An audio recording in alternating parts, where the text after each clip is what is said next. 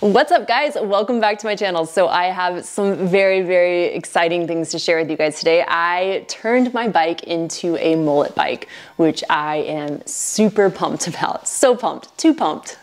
But first I will give you guys a little bit of backstory on how I landed here, why I made these upgrades, and I'm going to show you what all I did to it, because I did a few little upgrades while I was at it. I know I'm like the last person in the world to get on this 29er train. Everyone I feel like rides a 29er at this point. They either have a mullet bike or they're riding a 29er. So I've ridden a 29er before a long time ago, but I rented the bike, it wasn't mine, and I also rode a trail for the very first time that I wasn't familiar with. So I feel like the combination of those two things, I was like, whatever, I don't need a 29er. It just felt like a really big bike. But a couple of weeks ago, I took Hunter's 29er out, and more on that soon. I will do a bike unveiling of what I bought for him because it's a pretty solid bike, I feel like. But I ended up riding it on one of my favorite trails, a trail that I know like the back of my hand. And to me, there were such massive differences that I noticed right off the bat. I didn't have to like read into 29-inch wheels to see the benefits of it.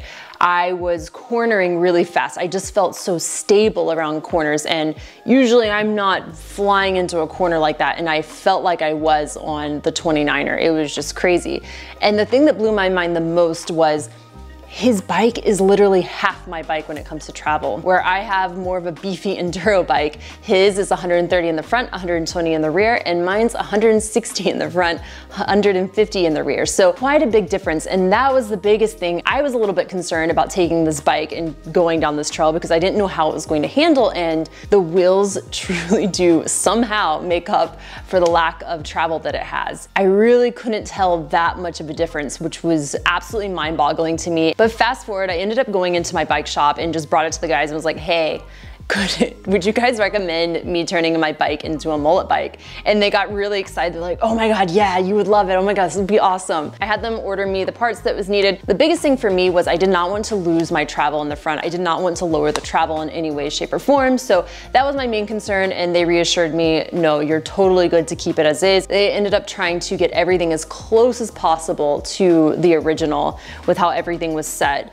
That way, it didn't feel like I was riding a foreign bike or anything like that. Without further ado, let's look at the bike. So this is her. I really need to get a bike stand. I don't know how I don't have one, but I still don't have one. The crazy thing is I read so many things where people were trying to mess with the links and things like that where it would help it, and I read that you needed to add that to the bike as well, but the guys at the bike shop told me, they're like, literally, it truly is as simple as changing out the fork and buying a new wheel. Jumping in really quickly because I realized I left out one major detail, and that is if your bike has a flip chip, then this is what makes this possible and keeps the geometry as close as possible without wrecking that. So you just turn it into the high setting and it doesn't screw up your geometry. So there you go. If you don't have a flip chip, then I'm not sure how this conversion will work out or if it's possible. I'm not sure there. But yeah, just wanted to mention that. And also something else to note, I truly love my bike so much. There's not another bike on the market as of right now that I'd want. I've upgraded this one. I really love this bike so much. And I thought it's probably worth the money of me just investing a little bit more money into this and making a little more up to date with what everyone's riding right now. So starting off with the wheels, I really wanted to keep everything kind of in the same brand. So I went with another set of WTB wheels. These are the Proterra, same width and everything for the tires and all that. I got the same tire for the up front. This is just a Minion DHF. For anyone who's wondering. So then my bigger upgrade that I did was I swapped out my fork. I didn't want to go back with the Yari fork, so I went with the RockShox Lyric fork, which I have been eyeing for a minute.